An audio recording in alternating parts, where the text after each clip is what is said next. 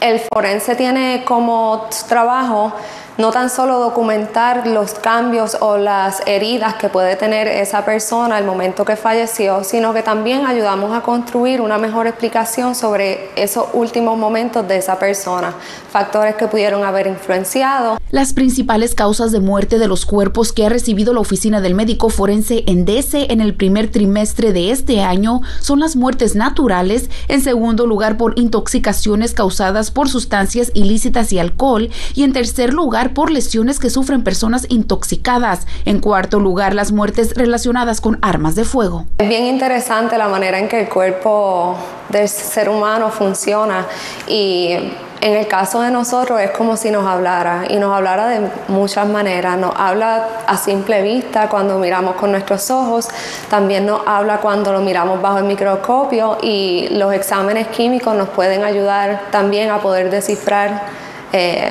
las causas. Ahorita lo que yo estaba haciendo es que tomamos casos de hospitales o de otras agencias que no tienen la capacidad para almacenar los cuerpos en el morgue de ellos. Tenemos que estar seguros que es una muerte natural, que no es un caso del médico forense, que sería un accidente, un homicidio, suicidio o algo que no determinaron por qué falleció.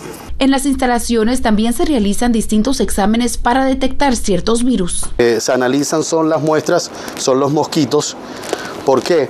Porque es la vigilancia para ver qué es lo que está allá afuera presente. Entonces ahorita estoy preparando una fórmula para detectar si está en el ambiente el virus occidental del Nilo, o también conocido como el triple E, el virus encefalitis del este. La importancia de la vigilancia epidemiológica es no solamente cuando hay un brote viral, sino es la vigilancia constante para alertar a los centros de salud, a la población en general, si hay incrementos y hay posibilidades de que exista un brote. Y por eso es un trabajo constante que se hace.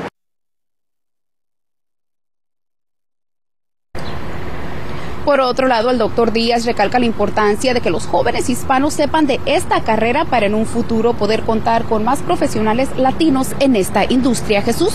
Sí, de las causas de muerte que mencionaste, Talía, ¿sabes cuántas se han registrado? Según la oficina del médico forense, en los primeros 3 meses de este año se registraron 414. Hasta aquí el informe.